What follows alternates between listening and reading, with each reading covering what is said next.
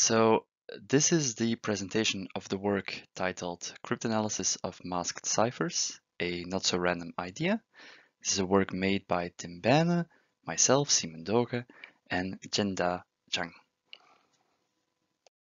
So in short, this work is about side-channel analysis, masking, and probing security. So we're going to take a masked symmetric primitive, and we're going to verify whether or not it is secure against higher order side channel attacks.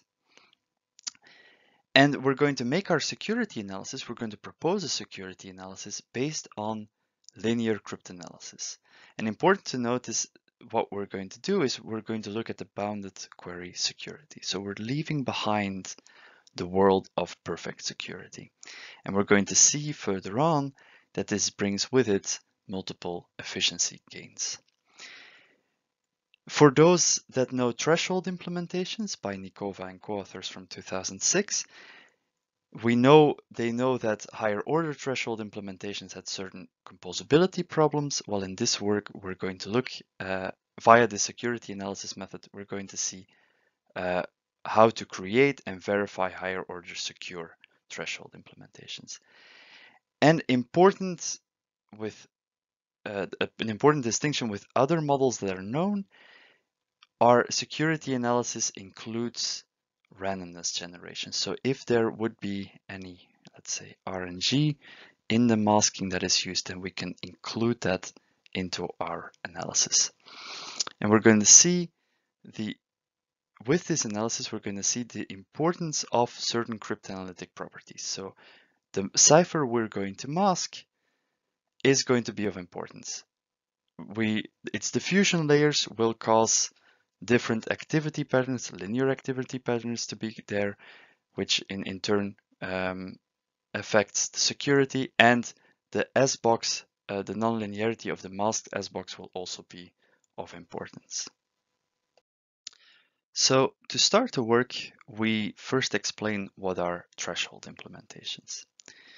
And threshold implementations are in fact masked circuits where we have an input to that circuit, and that input is first put through an encoder function, so that input is basically shared with randomness, is then put through the masked functions, and at the end of the computation, all those shares are decoded again.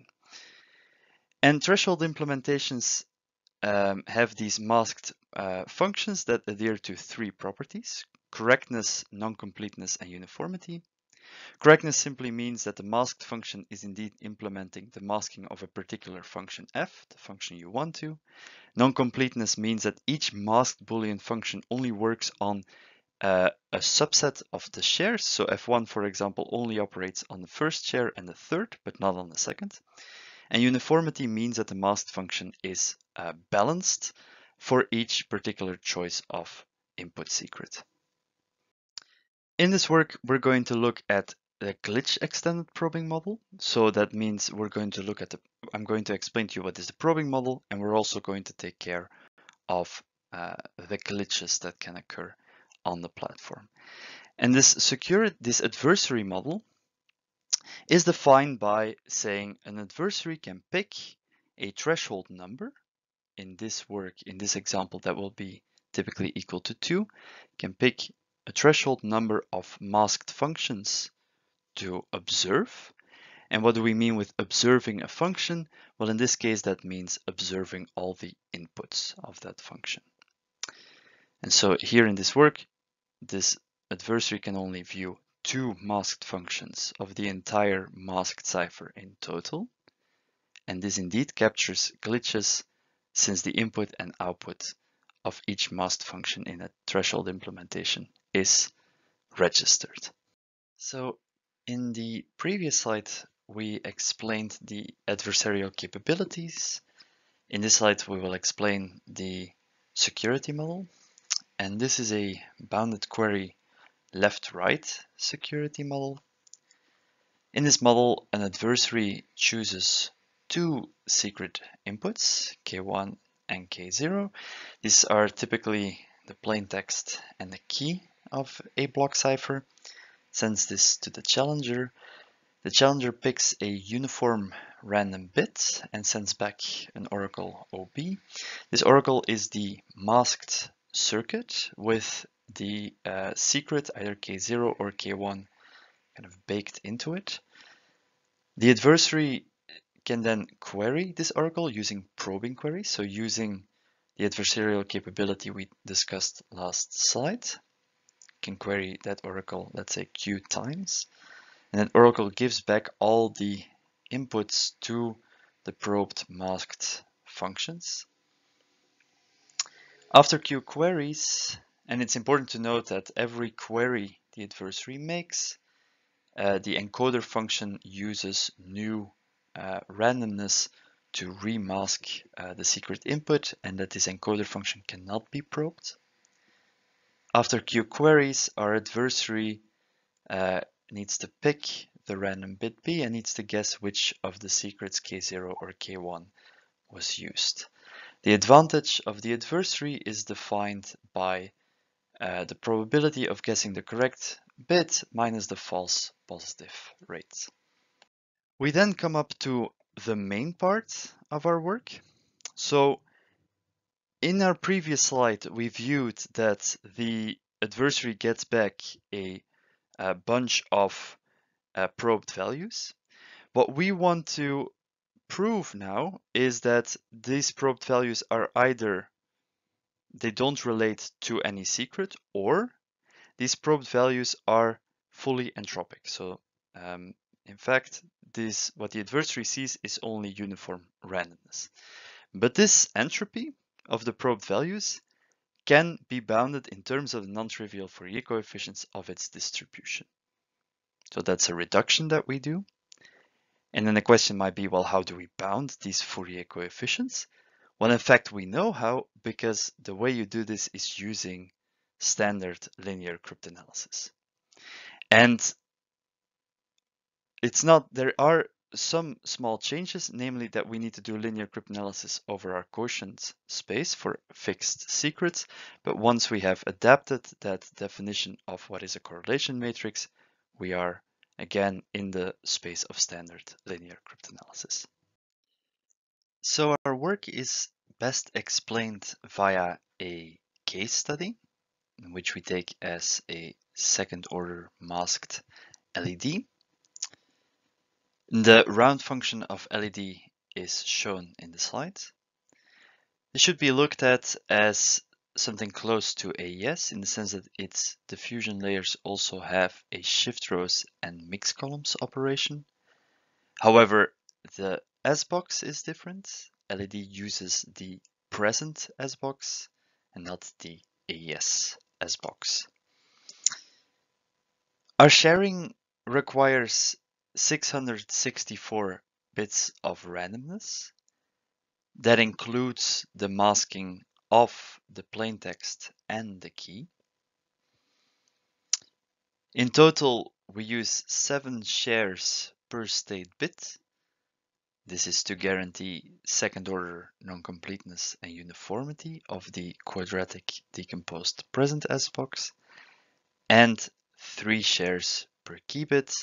This is lower because the key schedule from LED is linear. And so we do our security analysis in 3 major steps. The first is an S-box level or round level analysis. This follows standard side channel literature. So we just take one round of the masked LED and we show that any 2 probes placed in this one round do not give any information on any secret value.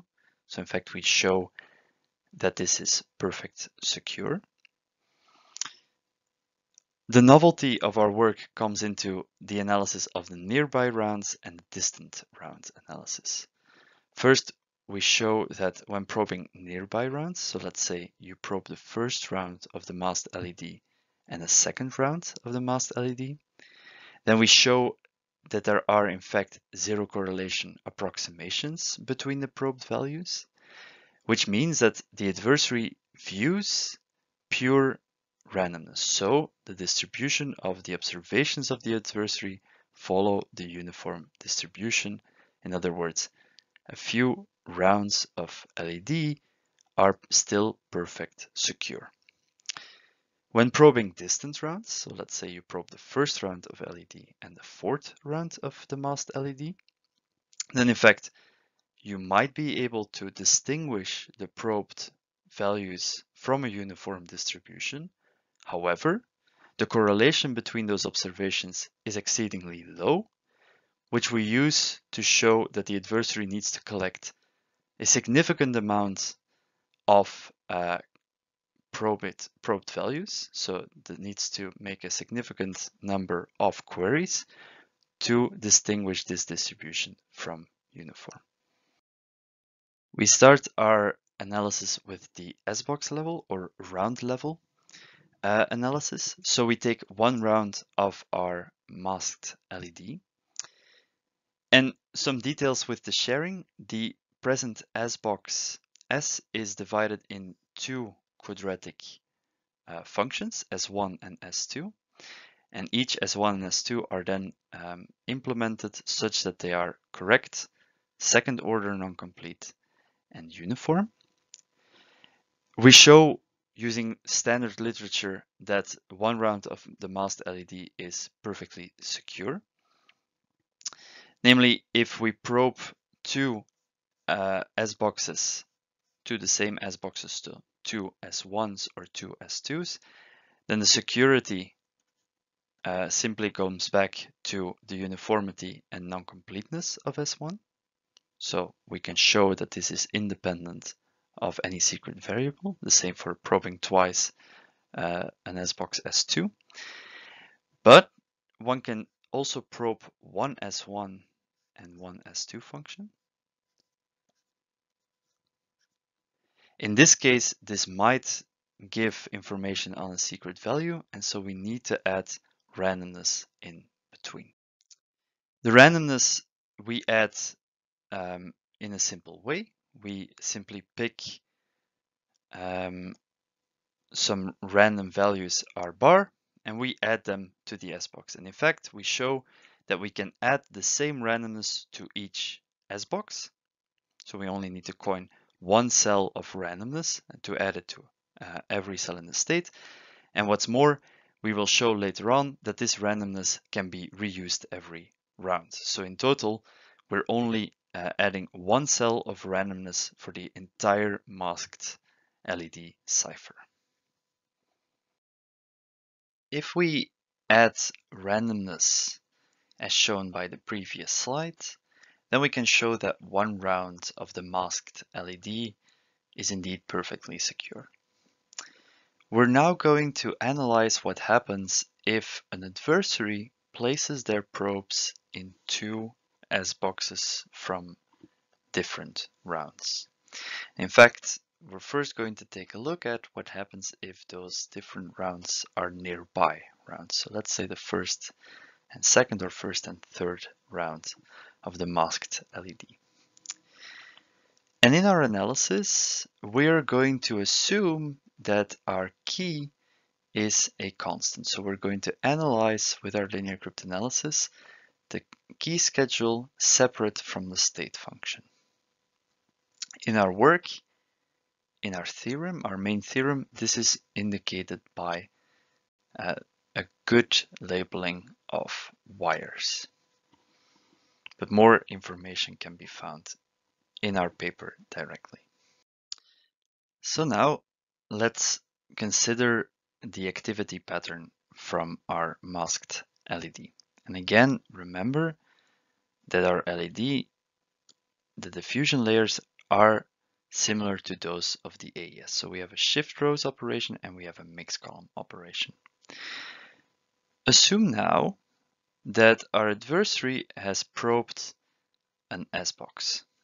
So for example, the top left S-box in the state of round I.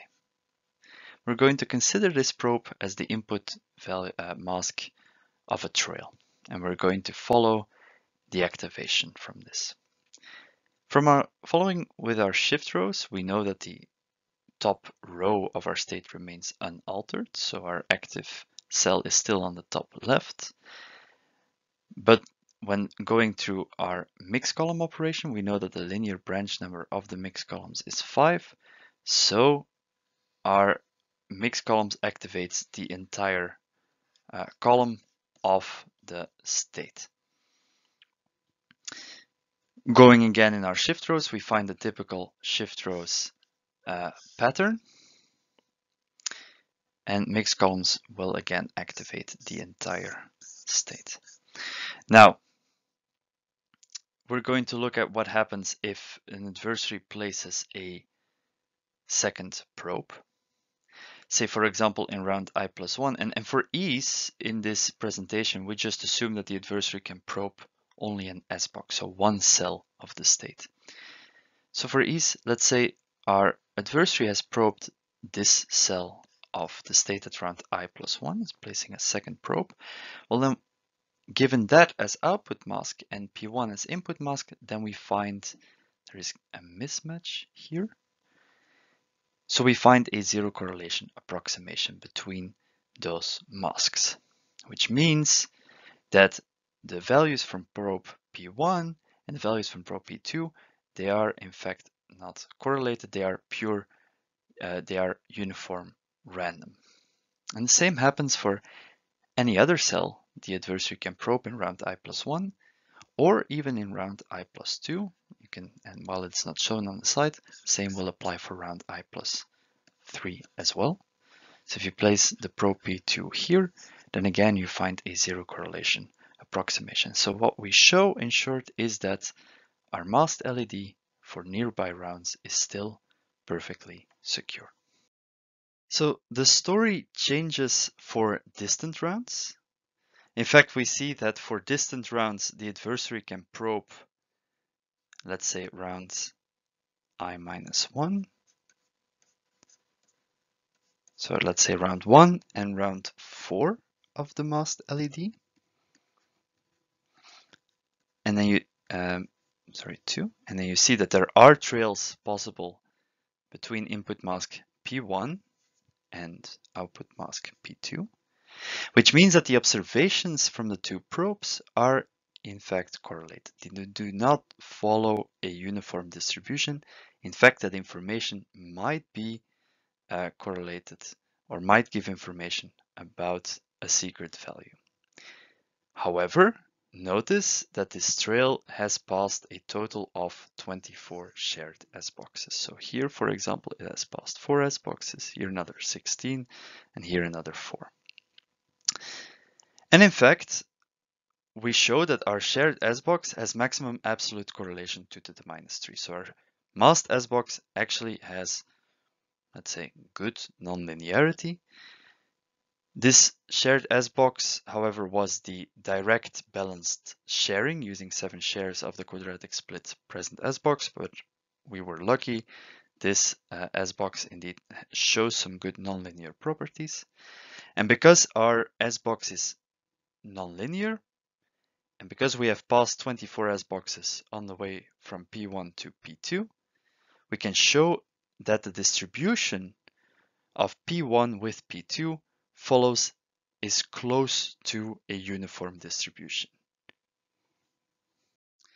And in fact, that previous trail, or the trail from the previous slide, was in fact the best trail you can find through that masked LED. And that determines the advantage from the adversary, in which we show that the advantage of our second order probing adversary on the masked LED that we have shown is bounded by the square root of the number of queries divided by 2 to the power 120. So that means you would need 2 to the 120 probing queries in order to gain an advantage equal to 1. And this advantage we claim is sufficiently low to say that this second order masked LED would be secure in practice. And so we conclude our work.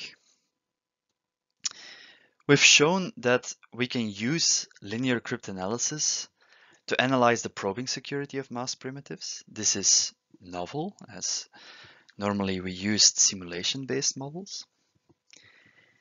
As a practical application, we have shown that our masked LED requires fewer than 700 bits of randomness. Typically, second-order masked primitives require in the orders of 10,000 bits of fresh randomness. And so we show that you do not need to add randomness apart from the initial masking of the plaintext and key for second or higher order security. This is something that hasn't been shown before. Interestingly enough, this also has an effect on the symmetric key design world, as some primitives are easier to secure than others. For example, we have chosen specifically for the LED cipher because the AES diffusion layers or AES-like diffusion layers are quite good. However, the AES S-box currently has no known uniform sharing, which makes the analysis of a masked AES much more difficult. And you can overcome this by, for example, using the changing of the guards approach. However, this also changes the diffusion pattern of the masked cipher.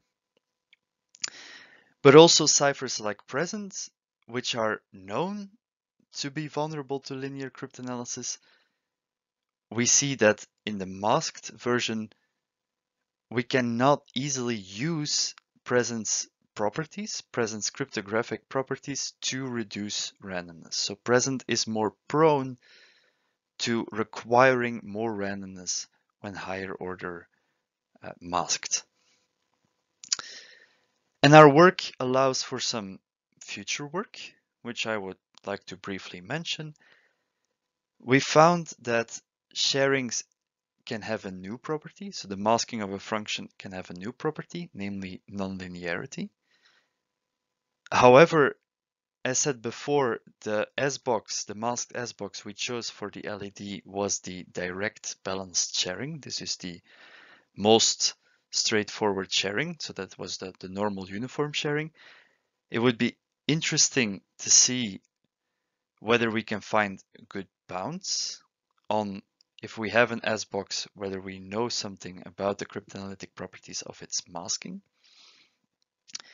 whether we can find S-boxes that when masked show much higher nonlinearity, because our our LED S-box was a 4-bit S-box over 7 shares, so that's a 28-bit S-box. Maximum absolute correlation 2 to the minus 3 is actually quite high for such a big S-box, so it would be interesting to see, can we do better? We have applied our work to the probing security model.